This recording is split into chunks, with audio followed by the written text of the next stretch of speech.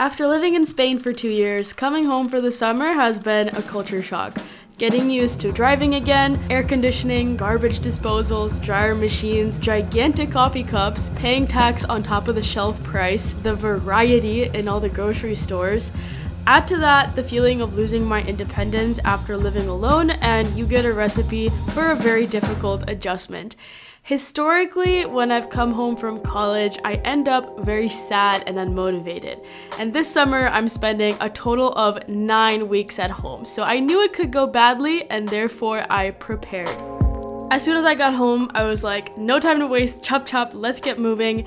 I unpacked my luggage, first of all, because living out of a suitcase is the absolute worst, and I organized everything, inventoried it, put it where it belongs.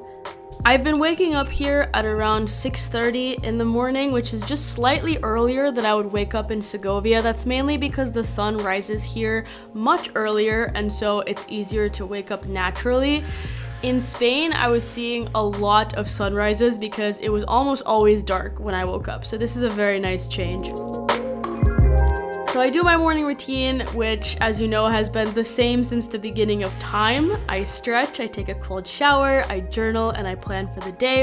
And then I have breakfast, which, if you're not new to this channel, you know I also have the same breakfast every single day. It's funny the little differences that you notice after you've been living alone and then you come back home. I had to get used to the fact that my dad likes to put the salt on the very top shelf, whereas I like to have it on the kitchen counter because I'm short, but it's okay, I can adapt.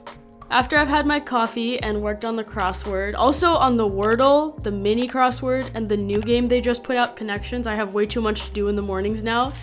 After all of that, I like to get to work. So there are a lot of things that I want to do this summer, and I'm always most focused in the morning, so I want to take advantage of that time. So I gather my essentials. In the morning, I usually work on scripting a video or writing a newsletter, just anything that takes a lot of focused thinking. I've also been working on a guide for the music club, which I was communications manager for last year. So I'm like writing a guide for whoever's taking over my job next year. And I'm also currently in the middle of applying for this internship. So those are my morning projects.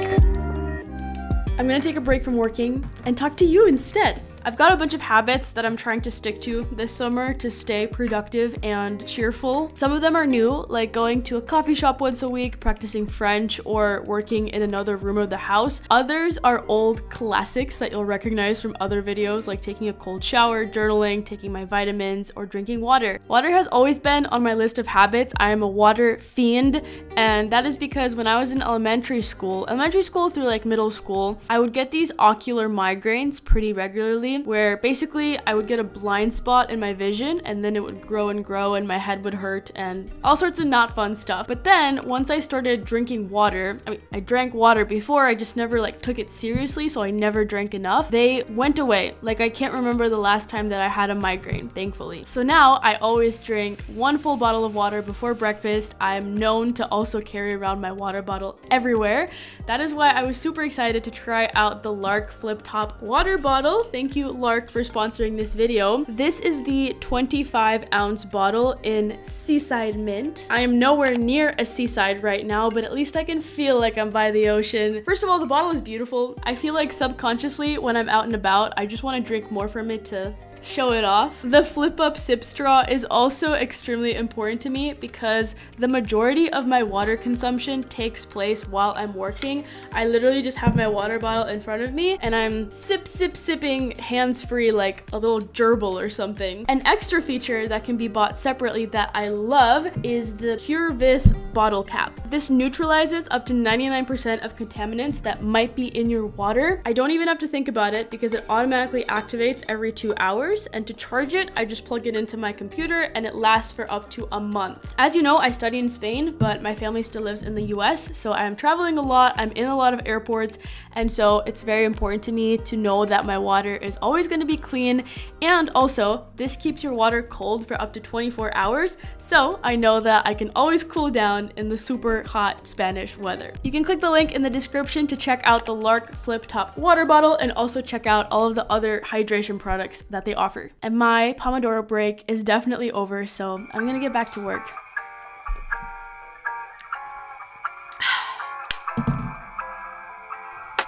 I love lunchtime. Last semester, I mostly had morning classes, so when I came back for lunch at my apartment, that was my time to unwind and recharge my social battery. So I've sort of tried to recreate that here. It's just important to me that I don't rush through lunch to get back to work. So I always schedule more time for lunch in my calendar blocking than I think I'll need, so then I can eat. I might go outside with my brother and pick some black currants because those are in season in our backyard right now, or finish up the crossword if I didn't do that in the morning. Sometimes I use that time to answer the daily agape question. So this is a relationship wellness app that me and my boyfriend started using because we are apart for the summer and we were like, there's gotta be an app for that. And there was. So basically every day we answer a question from one of these categories. Today it was, is there anything coming up you would like to prepare for as a couple? What would you like to do? You can't see your partner's response until you've submitted yours, and it's been surprisingly insightful and fun. I am proud to say we have a 52-day streak now. In addition to that, we text every day, we try to call every day. Obviously it's hard because there's a big time zone difference, but we try our best, and there's only a month left until we close that distance. In the afternoon, I usually work on something that takes a little less mental energy, like filming a video or editing a video. I've been trying to stay active because I notice my mood correlates so much with my activity levels, and I've been pretty successful at sticking to it. I think because I've been incorporating a lot of variety and not pressuring myself too much about it, just really trying to have fun with it. Sometimes I'll do like a quick workout video in my room. I really like the Fitness Blender channel if you want recommendations. Sometimes I go to the gym with my family. I've been trying to go on more walks. So overall, just keeping it varied. I am very introverted and I need so much alone time to recharge my batteries, so I'm super grateful that I have a room to myself here to escape to whenever I need. You might have seen on some of my other platforms that I actually decided to paint my room. So half of the walls in here used to be white and half of them were black, and I just painted over everything in like a warm tone of white. So that has helped me feel a lot better in my room. It's a lot brighter now, but something that's still very difficult to adjust to is that I can no longer walk everywhere that I want. I live in an extremely car-dependent place, whereas in Segovia, I could walk anywhere. Like I could leave my apartment whenever I wanted because I lived alone. I didn't even have to tell anyone where I was going. The nearest coffee shop was a 2-minute walk away. If I needed anything from the grocery store, that was just 6 minutes away. Everything was so easy, but now you need a car to get anywhere, and we also share the car, so I have to plan and make sure that the car is available for wherever I want to go. But I'm still trying to go out and see my friends or go to coffee shops to work instead of always sitting in my room. To feel that sense of agency over my location. Also something that I've had to get used to, and I don't know if you can relate to this, but when my parents ask me where I'm going or like who I'm having lunch with or how long I'll be there, for some reason that really bothers me because I'm just not used to having to tell anyone where I'm going or what I'm doing or how long I'll be there. And so even though it's a perfectly harmless question and they have the right to know, and the answer is not something that I'm trying to hide, it's not a secret, it just feels like an intrusion of my privacy, even though it's not. So I have to sort those feelings out within myself and learn how to deal with that. Dinner time! I cook and eat somewhat differently in Spain than I do at home. So one thing I've consciously done is bringing dishes that I often made in Spain, like hand-pulled noodles, and making them for my family in Wisconsin, which has been a lovely bonding activity and also just makes me feel like I am at home. We gotta put that back in there, man. Just chilling on the floor.